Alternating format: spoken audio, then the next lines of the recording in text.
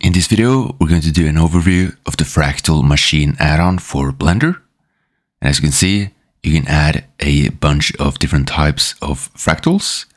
I have covered fractals before on my channel, especially the mantle bulb type, but I've never come across an add-on with such a large variety of different fractals. So it's quite simple to use. You just drag and drop the different fractals into the viewport, and then you can change the parameters of the fractals until you have a result that you like. You can also increase the resolution, which makes it more detailed, as you can see here. You can of course add materials to the fractals as well.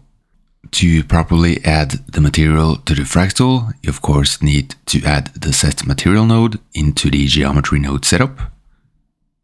And then you have the material. And you might ask yourself why anyone would need these three-dimensional equation-based objects. And I would say that it's mostly just to create abstract art and for educational purposes.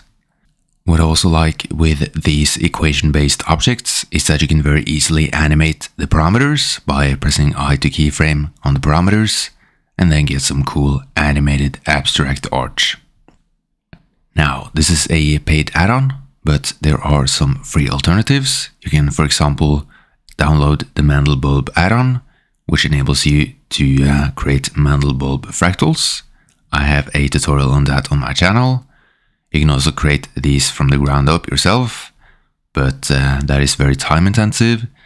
And you also have to have a good understanding of both nodes in Blender, as well as the relevant mathematics of fractals. And that's it for this overview. Subscribe for more Blender content.